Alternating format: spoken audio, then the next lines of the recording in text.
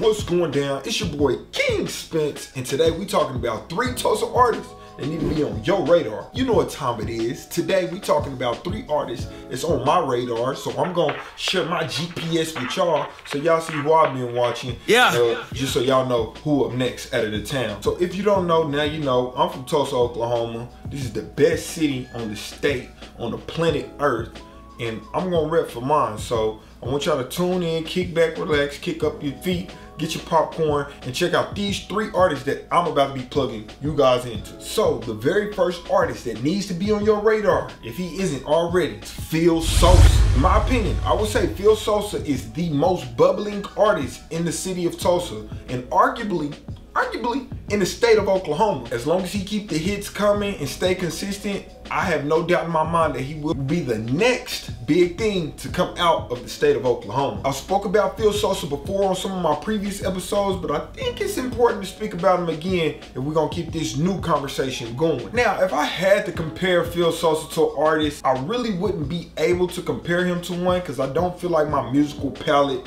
is wide enough, so I would have to put him in a league of his own. But if I had to describe the type of content that he gonna discuss in his music, it is gonna be like street, drill, trap, you know, money gangster type music. Of all the artists that I've been paying attention to, I would say that he is amongst the most consistent, continuously dropping high quality music videos and tons of projects on Apple Music, Spotify, YouTube for all of his fans to stream. If I could only say one song that I think you guys should go listen to, it's kind of tricky because he got that record Lotto Stud that did $250,000 on YouTube, but I'm gonna go with something a little bit more recent, and I'm gonna tell y'all if rap don't work. That is a crazy record. I highly suggest y'all go check it out, or even his new project. But that's the first artist that I believe should be on everybody's radar, Phil Sosa. Now, the second artist is somebody that's relatively new to me. I've just got hit to this guy, and I can say that his music speaks for itself. I don't know, but I do believe that if this young guy stays consistent and continues to drop these dope records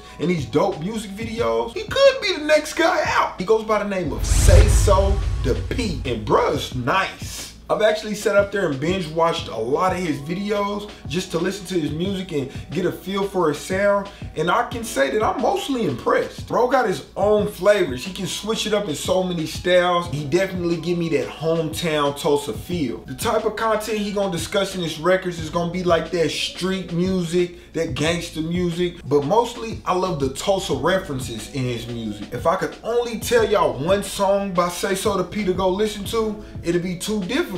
You really gotta binge his music. I'm gonna give y'all 3 records that I really enjoy that I think y'all should go check out, and make sure y'all tell him that King Spence sent you. The first one is called Loose. Bro was spitting on that mug. It was kind of giving me chills the first time I heard it because I saw he's from Tulsa, and you could just kind of feel the potential listening to the music. The second record is called Baggin'. Go check that out and let me know what y'all think. And the last one is more of a party kind of vibe, kind of help you get loose. It's called Do That Though. Go check those records out. Let them know King Spence sent you. And the last and final artist that I want to expose you guys to is one that's very near and dear to my heart. And it's a late announcement, but it's definitely worthy.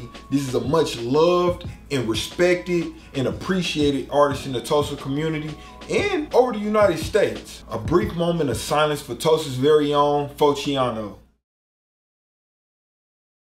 Fociano, aka the Mac, was one of the most unique artists to come out of Tulsa, Oklahoma. He was a supreme trendsetter and one of the most charismatic personalities to ever touch the town. When you listen to Fociano's music, you'll get a taste of what it feels like to be a player, to have a thing for the lady, to travel, to be a hustler, having money. These are the type of things that Fociano loved to discuss in his records. I got so many valuable memories that I could share with y'all, but I'm gonna save those for the next episode. But shout out to the Mary Fly Mac Fociano Latin. If you want to get a nice taste of what he represented when he rapped on his songs, go check out his song called Life of the Mac and Like AI. Those are 2 of my favorites. But hey y'all, those are my 3 artists that I think everybody should have on their radar. Make sure y'all go check them out and tell them King Spence sent you. I'll see y'all next time on the next episode. If y'all liking the content, make sure y'all leaving likes, comments, subscribing, share it with your peoples, and let me know what y'all think. Progression on me, progression on 3.